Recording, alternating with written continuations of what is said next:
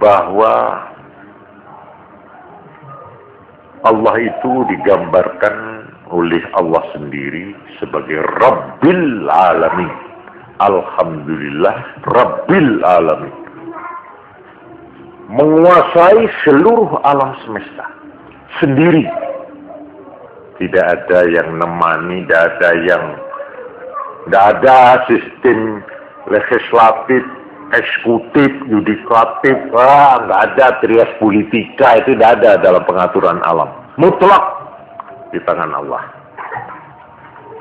Nah, biasanya gambaran kita, kalau ada orang mempunyai kekuasaan mutlak, itu biasanya lalu diktator, gitu.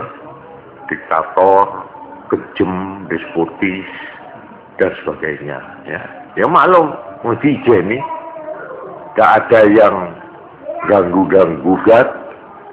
Nah, di sini Tuhan mengatakan Tuhan Allah yang ngijeni kekuasaan soal alam manusia semua ini, tapi ketahuilah bahwa di dalam ngijeni Allah itu tidak didasarkan atas keserakahan, tidak didasarkan atas monopoli dalam arti mau enak dewi, tidak. Digambarkan di sana Rabbil Alamin Ar-Rahmanir Rahim, yang penuh kasih sayang. Dia menyendiri memerintah alam ini, memutih hitamkan alam ini, termasuk manusia. Bebas, tapi dikatakan kemutlakan Tuhan, kemonopolian Tuhan, kemahakuasaan Tuhan itu didasari Ar-Rahmanir Rahim, Maha Penyayang, Maha Pengasih, cinta kasih. Tapi jangan kamu manusia, karena mengetahui Tuhan Allah itu kasih sayang, lalu kamu benobo. Yo kuwe ku kakek puni, kone pangeran ku Rahman Rahim, ngerti gitu. Loh, jadi karena itu lekas-lekas disusuli Malik Yaumiddin.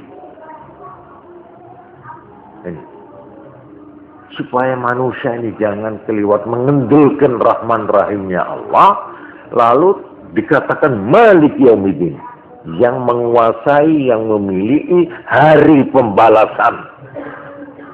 Artinya setiap perbuatan jahat jangan dikira tidak akan diperhitungkan. Tiap-tiap kelengahan, tiap-tiap keteledoran, seujung rambutku misqala dzarrah, sebobot atom pun akan diperiksa oleh Tuhan. Kamu lolos di sini, lolos dari polisi, lolos dari rumah tangga, lolos dari istrimu, tapi kamu tidak lolos dari Tuhan. Ini Malik Yaumiddin. Jadi maksudnya kita ini supaya hidup di tengah-tengah antara Rahman Rahim dan antara Maliki Yaumiddin, antara Tuhan yang kasih, yang penuh kasih sayang, juga yang tegas. Maliki Yaumiddin itu tegas bertindak kalau salah kita itu.